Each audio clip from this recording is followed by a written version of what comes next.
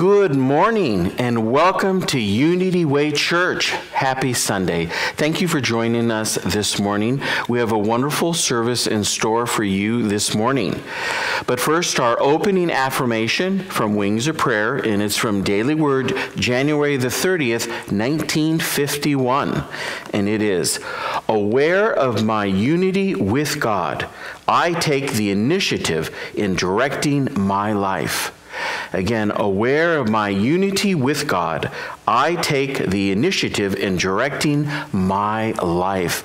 And what I love about that affirmation is we are in control of our life. We truly are the skipper of our own soul vessel. So this morning, as we think about being in control of our life, and controlling our life from divine principle, knowing there is only one presence and one power, God the good, the omnipotent. So I invite you just to breathe that truth, that authority within you in. That's your divinity within you that gives you truly the ability to do and be who you have come to be. So just take a deep breath and just breathe in that understanding. Let's dedicate this morning to understanding more deeply the awareness of who we are. You're the Christ. I am the Christ. But let's claim it at a deep soul level. Let that truth saturate our mind, our body, our soul, all the way out to our aura, so we truly can live in a field of attraction of absolute good. And we know as good Unity True students that, again, there's only one presence and one power, and we affirm that truth every day, knowing it is true despite appearances. And if you believe that truth with me, I invite you to use the mantra we use here at our church, which is, thank you, God, and so it is. Amen. And now here is Kristen with the Daily Word.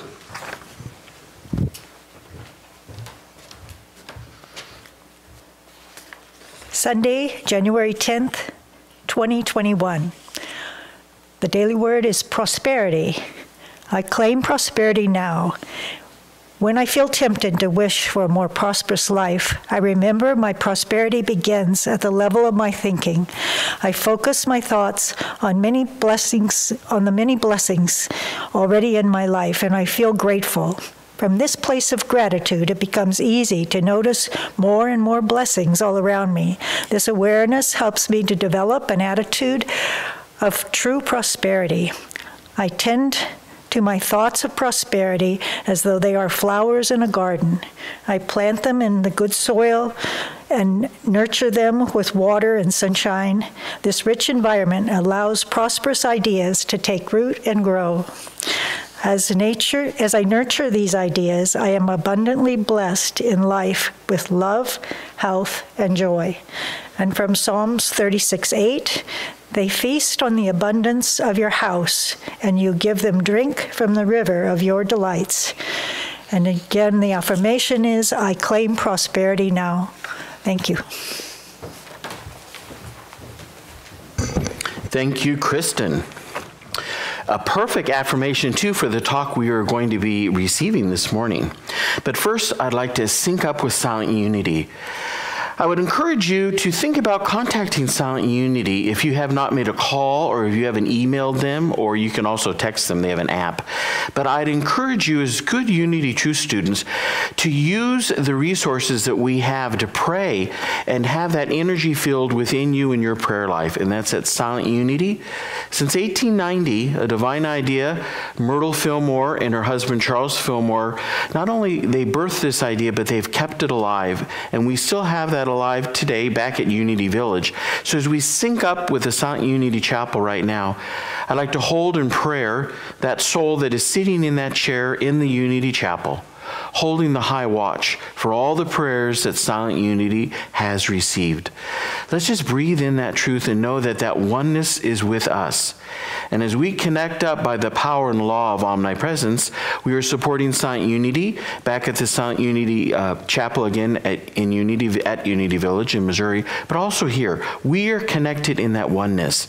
So I invite you during this service to feel that oneness, feel that support, and know that we are truly surrounded by the wings of truth. This is our second Sunday of the month, and on the second Sunday of the month, we recite both our mission and vision statement. So I invite you to speak with me, if you would. The mission of Unity Way Church is to empower ourselves and others to grow spiritually by teaching and living unity principles of practical Christianity. And our vision statement: Unity Way Church is a center where people of all ages come together for healing, prayer, meditation, spiritual growth, education, service, and fellowship. And I want to say, as good Unity 2 students, I'm very proud of both these vision and mission statements, and I know the Fillmores, Charles and Myrtle, our co-founders of Unity School of Christianity, would be very proud of these statements too. The key is, though, not only that we have these statements and these visions that we hold, but we live them. We live them to the best of our ability every single day. And that's exactly what we want to do here at Unity Way Church. And now I would like to share with you our comic for this morning. And you're going to love this one. You're going to love this. It says, "They say money talks. Mine just waves bye-bye." I love it. We're going to be talking about prosperity, and we know prosperity doesn't wave bye-bye unless we're in a negative consciousness. It is my pleasure to invite to the lectern this morning in our platform Reverend Ken Fendrick. He's going to be delivering the Sunday lesson this morning, and I just know you are going to enjoy his wisdom as he shares his unity truth with us this morning on prosperity. And so with no further ado, I want to again say thank you, Ken, for coming here. Thank you for being here at our church during this intern time. And we're just so proud of you, and we look forward to your message of truth. And now here's Reverend Ken.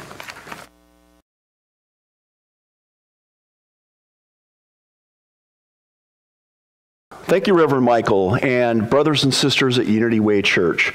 For those of you I'm meeting for the first time, just a little bit about myself. I am a fourth-year student at Unity Urban Ministerial School and also a ministerial candidate for Unity Worldwide Ministries. And I'm set to graduate this summer and ordain this summer of 2021. I'm married to my lovely wife, Allison. We've been married for 11 years. We live in Santee, California with our dog, Kenai. And I love when I'm not working in church or working, I really like doing hikes and getting out in nature with the dog and my wife. So a little bit about me. Today's topic is prospering penny power. And I'd like to start off with a little question. How many of you have heard the saying, find a penny, pick it up, and the rest of the day you'll have good luck? And how many of you, when you found that penny, actually would pick it up and keep it? Well, again, today's talk is prospering penny power. And you know, this penny has been much maligned in recent times. Many are calling a halt for its production. And did you know today that it costs around 1 1/2 cents to produce the penny? That's right. This makes the penny actually more valuable than its given value. The penny is the lowest common denomination in U.S. currency. And much like our relationship to God, it's an essential and equal part of a whole. So what can we learn from this humble yet resilient coin? Well, the first lesson is actually, it's printed right at the top of the coin. In God we trust. We put our complete faith in God as our source, not the currency, which is just the physical manifestation. Many years ago, there's a story of Charles and Myrtle Fillmore. When they were starting their fledgling Society of Silent Unity, they were having some financial difficulties. And they were at risk of not making the payroll one year. One of the staffers came running up to Myrtle and said, "Myrtle, let's pray that our money holds out." But Myrtle emphatically replied, "Oh no, let's pray that our faith holds out." Time and time again, the Fillmores demonstrated just how close their connection to divine source was. They truly believed, God is my help in every need, and God does my every hunger feed. In the Gospel of Matthew, chapter 17, verse 20, the master teacher Jesus, he teaches us, if you have faith as small as a mustard seed, you can say to this mountain, move from here to there, and it will move. Nothing will be impossible to you. This penny right here represents that mustard seed. For with enough of these, coupled with our faith in divine substance, we can buy that mountain. We can hire an army of movers to relocate it. An example of this is evidenced in a large construction project going on by my house. It's a huge housing development. And what happened is at some time, there was an idea. These pennies actually, in the realm of source, in the realm of divine substance, represent ideas. And in Unity Thought, ideas are the invisible source of our divine currency. So there was a person there that had an idea, a few ideas, and they multiplied into more ideas. And these ideas began to express in drawings and in engineering diagrams. And these engineering diagrams became a physical manifestation. Money and resources started coming. And behold, a physical manifestation of housing that housed many people were developing. Mountains were moved to create this. This penny, this divine idea as a start, helped create that. The pennies came and helped create that housing development. So they also had enough pennies to employ many workers and all the machinery to move that mountain to build that new community. One of my favorite stories of Charles Fillmore Early, he's the co-founder of Unity, takes place when it had become evident that the fledgling organization had outgrown its current building. It was Fillmore's vision that to build one would accommodate their increasing activities. And although Charles had enacted various committees to oversee many of the aspects of this growing Unity ministry, the building committee was thought of as somewhat of a joke. People didn't really take him seriously. So during 1902, at the Society of Silent Unity meeting, one of the board members jokingly started the building fund when he snarkily cried, "I'll give you a penny for that." But the 1 cent piece was not a joke to Charles Fillmore. This 1 cent piece was not a joke. He took it. He said, "I'll take it." He took it. He gave thanks for it and blessed it right in front of the group. To him, the resources for the building were already there. They were already in place, and they were already manifesting. So this is the second lesson of the prospering penny. We give thanks for and bless what we have, no matter how small. And to go back to today's daily word that we heard today, I just want to reread a part of that because I think it's really important to this idea of thanks, blessing, and gratitude. And it states, "I remember my prosperity begins with the level of my thinking. I focus my thoughts on the many blessings already in my life, and I feel grateful. From this place of gratitude, it becomes easy to notice more and more blessings all around me. This awareness helps me develop an attitude of prosperity." And again, it's that sense of gratitude, blessing, and awareness coupled with faith. Charles Fillmore's mind, aligned with divine mind in this,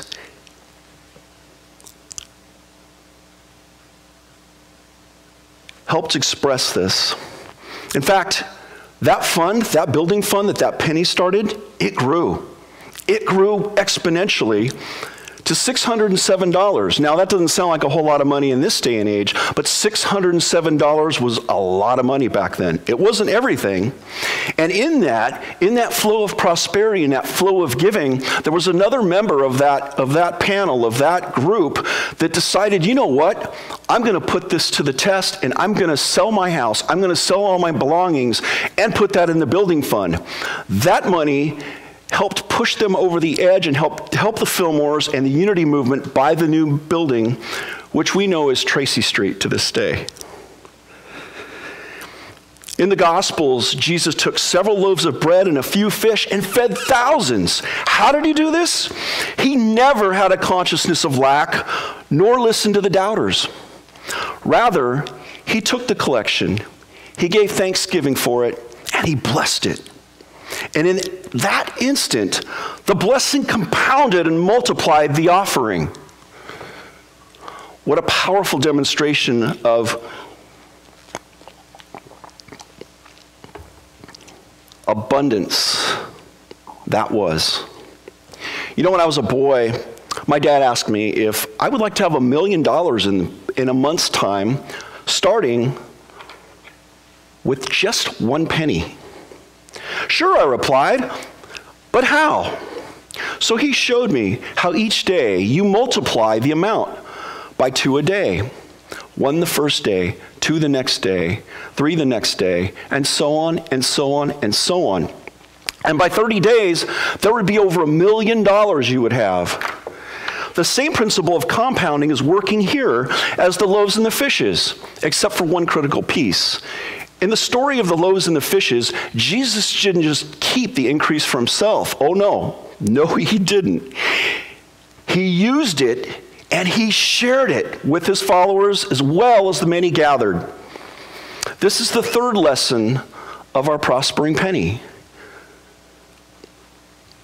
This also illustrates the fifth principle of our unity core values. That principle is, it's not enough to practice the divine truths we know and the divine principles. Rather, we have to take action on them. And in this case, we don't hold on to the money and hoard it, because that's like a stagnant pond. Basically, a pond where no water circulates. We're called to take in whatever increase we have and give out of that increase. So there's a constant flow going in and out of that pool. That's the beauty of this law. Again, we use it and we share whatever we have. If our pennies multiplied to 1 million in 30 days, we would increase exponentially our blessing by giving lovingly and faithfully, and most importantly, dramatically out of this increase. And dare I say, even before the increase, simply giving out of faith, knowing that we will be resupplied. In the book of Malachi, chapter 3, verse 10, God issues us a challenge. We're instructed to bring the whole tithe into the storehouse so there may be food in my house, and see if I will not throw the floodgates wide open and pour out so much blessing that there will be not be room enough to store it. That's a powerful, bold, and dramatic statement, is it not? Something we could dare to try, something we can issue right now is a challenge to ourselves to give out of that knowledge. And the picture that it provides, the storehouse opening up, the floodgates pouring out so much blessing, is like a jar of pennies. I don't know about you, but in my house, I have a jar and I take all my loose change and put it in the jar. And after so many years or a year, whatever, that jar increases to where it's full.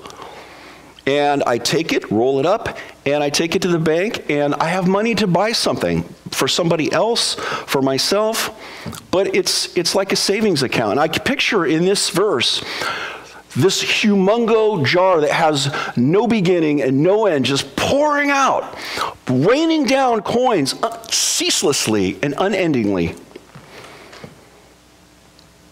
So I invite you to hold that vision in your head as you give and as you receive. So the next time you find a penny, pick it up. Hold it in your hand.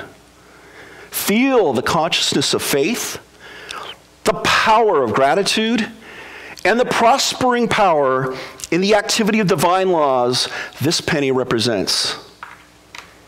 God bless you all. Namaste.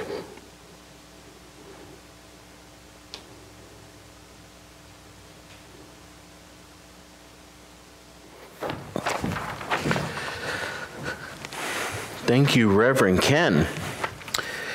And knowing that we believe in the law of prosperity, I invite you to take whatever your gift may be. This is the time in our service where we have the ability to bless our love offerings together as a spiritual community. And I'd like to invoke, again, like Reverend Ken was saying about prosperity, about the law of circulation. We're a tithing church. We've always been a tithing church here at Unity Way. We also tithe back to where we're spiritually fed, back at Unity Village, Silent Unity, Unity Worldwide Ministries, the Unity Institute, Unity Urban Ministerial School, Daily Word, Unity Magazine, all the different avenues in which truth is delivered to us today. Also, we know that when we tithe back to these Unity places that really are feeding us, that they tithe 10% out. So we're always in that law of circulation. And we also know that once we tithe and tap into this invisible substance, it is already blessing us in many, many ways. And we are just open and receptive. So if you please join me with our offering. And I'd like to say again to remind us that this is the exact offering that Charles and Myrtle Fillmore used to use whenever they did their blessings when they were with us in physical form. If you join with me. Divine love through me blesses and multiplies all that I give and all that I receive. And we just say, thank you, God. And let's imbue it with love. And let's imbue it with our identity, that we truly are here to be prosperous. And we know this to be so, because it is our nature. And we'll use the mantra we use here at our church, which is, thank you, God. And so it is. Amen. And now this is the time in our service where we get to collectively speak our prayer of protection. And this prayer has been around for a long time in Unity, and it's truly a powerful prayer. This morning, I'd like to dedicate it to all the individuals of this world, all the souls that are in this world right here and right now. I'd also like to dedicate it to this planet in which we live and move and have our being. And knowing that we are all blessed, we are all one in spirit and one in truth.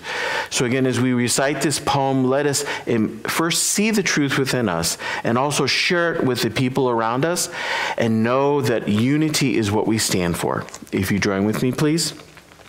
The light of God surrounds us. The love of God enfolds us. The power of God protects us. The presence of God watches over us. Wherever we are, God is, and all is well. All is well. Let this Sunday, as we go forth into this week, let us take that divine idea of being well, wellness, and truly ground our prayer practice this week.